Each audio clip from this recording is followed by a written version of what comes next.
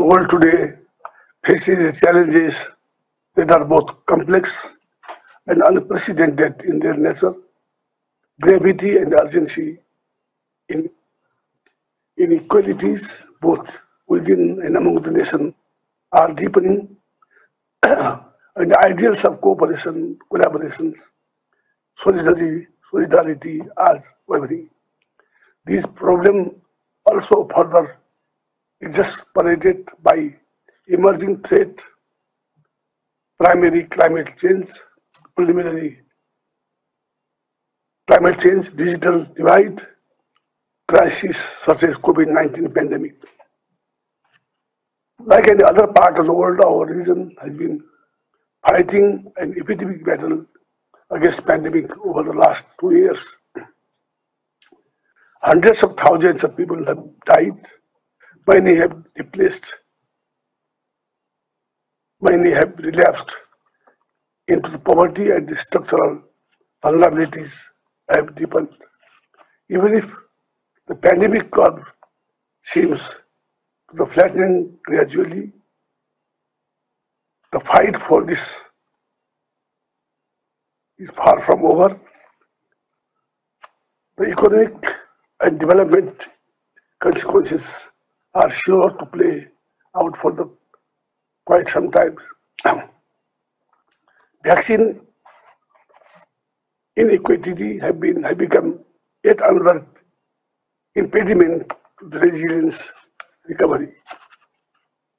The pandemic has added further strain to the economic of the BIMSTEC countries, which are already facing in the endemic poverty, unemployment, low level of productivity and growth. In this context, our summit today carries a higher significance. Given the unusual times we are meeting in, it is true testament to the resilience of our regional spirit, a place of unity and solidarity, and a crucial step forward for our cooperation and collaboration. It is a commitment to the shared goal, of peace, progress, and prosperity, as enshrined in 1997 Bangkok Declaration. In fact, theme of today's summit, BIMSTEC towards resilient regions, prosperous economy, healthy people, resonate very well with spirit of declaration and challenges we are facing now. True, our organization has made some important achievement over the last 25 years, be it in terms of clarity of mandate, legal framework, formal institutional arrangement, or sector-specific cooperation. The fourth summit, held in Kathmandu, was a significant makers of the renewed urgency, recommitting to build robust BIMSTEC, particularly through institutional reform.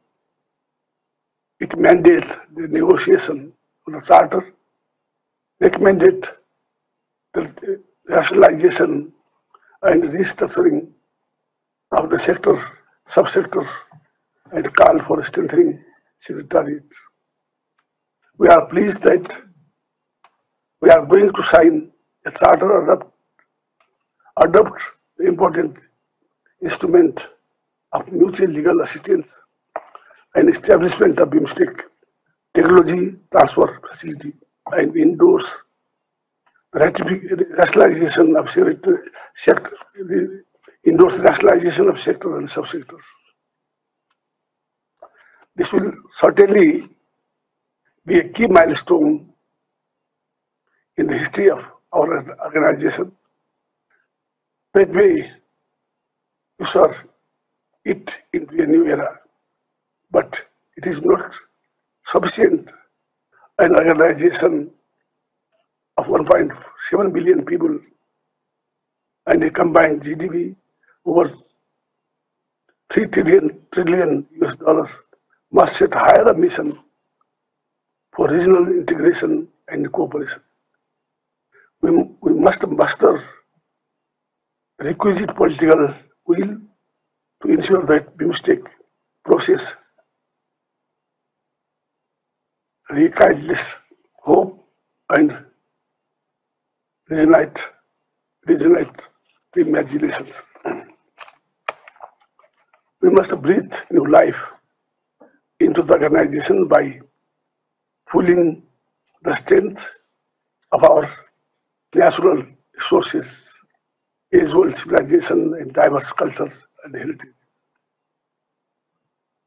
We must better frame the future of cooperation to translate our ambition into the action and leverage with the potential and resources for our people, our countries, and our region. This would require concrete action on several fronts. First, our race to resilience must start with a green, flexible, inclusive recovery plan. This means action on vaccine investment in health system and expansion of social protection scheme, together with the structural reform and quality investment, physical and human capital. BIMSTEC must do its part to ensure that region build back better from the pandemic and is well prepared for any future shock and disasters. It needs to chart our sustainable and resilient pathway to deal with the long-term economic, social, and development consequences of COVID-19. In this connection, I would like to share with you that the vaccine drive in Nepal had been gaining a strong momentum. We have so far received over